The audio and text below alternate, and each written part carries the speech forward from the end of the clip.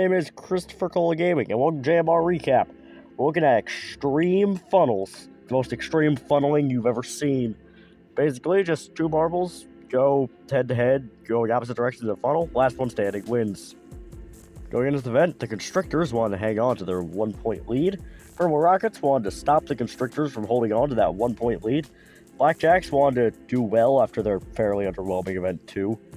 And Pinkies wanted to continue their motion up the standings. And yeah, so let's get into the actual event.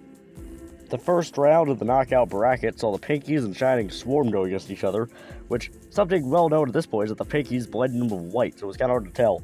But we do know that the Shining Swarm won because, well, if you forgot, it's last one standing in the funnel wins. So yeah, Shining Swarm beat the Pinkies. So the Pinkies were not continuing their momentum up the standings. Our next showing saw the Noxious Ivy and the Blackjacks go at it against each other. And even though it was looking really good for the Blackjacks at the start, it all fell apart last second with a last-second collision with Noxious Ivy. And that ruined the whole thing. And that sent them in, meaning they would actually do even worse than last event. Our next matchup saw the Purple Rockets and Balls of Chaos going at it. And although it was looking good, it ended up being the Balls of Chaos that would lose.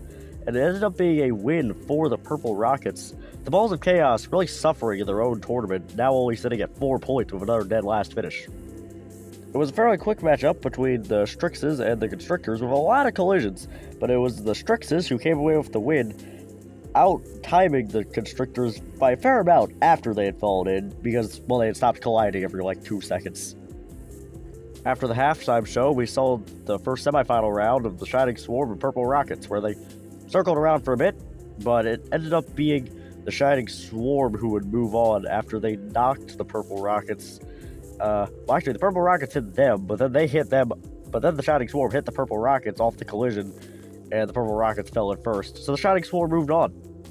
The matchup between the Strixes and Noxious Ivy was another decently short matchup, and yeah, it really only saw one major collision throughout the whole thing, but the Strixes were the team that won this one, and it was with a shove to Noxious Ivy, pushing them down the hole.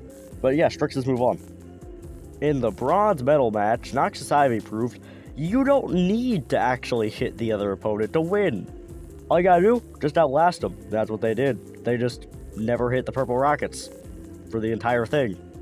And they claimed bronze, but now it was time for the final matchup to take place.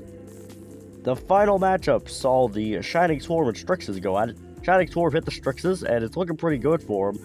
And they actually end up hitting the Strixes again, but it ends up pivotal for them, as that actually makes them fall in, and the Strixes hang on for gold, Shining Swarm, silver. This event was the first medal for all 3 teams on the podium, so they were all pretty happy about that. After this, the Purple Rockets jumped to the lead by 2 points, Strixes jumped to 3rd, Blackjacks fall to 4th, Pinkies falling down to 6th, and it's just not really looking good for them. Balls of Chaos still in last with 4 points. Noxious Ivy stay at 7th. Anyways, thanks for watching JMR Recap, and I'll see you next time.